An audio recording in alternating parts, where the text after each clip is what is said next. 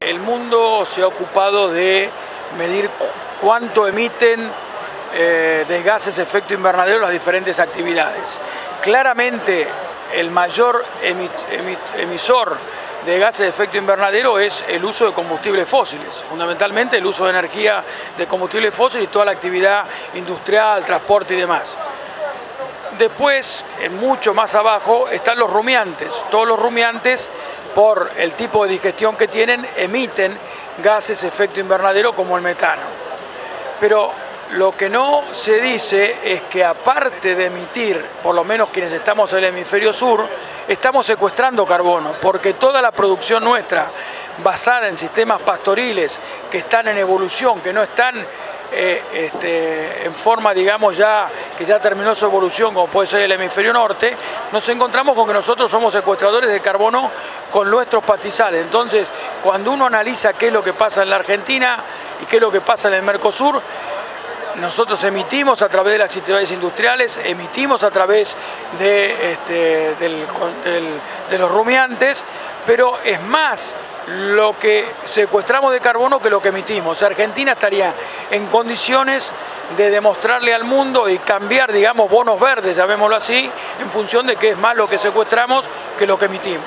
Bueno, hago esta pregunta y me exigía un poco esta respuesta, porque les cuento que hay gente que nos ve, que ve todo este tipo de material periodístico que nosotros generamos, que no necesariamente es gente que produce, sino que es gente que se dedica a otra cosa y que escucha una crítica y que no logra entenderla, tal vez, o si la entiende mal.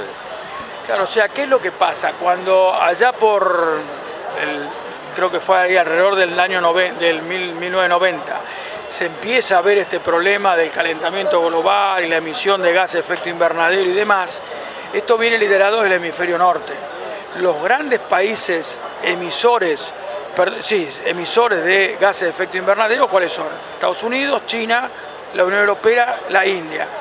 Ninguno de ellos está en condiciones de tener sistemas de producción y cantidad de bosques y pastizales que secuestren carbono como el hemisferio sur. Cuando nosotros somos invitados ahí, los organismos internacionales miden lo que se emite, pero no hay ninguno que esté midiendo secuestro. Acá lo que tenemos que pedir es que se mida el secuestro de carbono. Entonces ahí vamos a jugar un partido en el cual claramente nosotros somos beneficiosos para el mundo. Y la actividad ganadera es beneficiosa porque otra cuestión es decir, bueno, imaginemos un momento, no hay más rumiantes, no hay más cabras, no hay más ovejas, no hay más vacunos.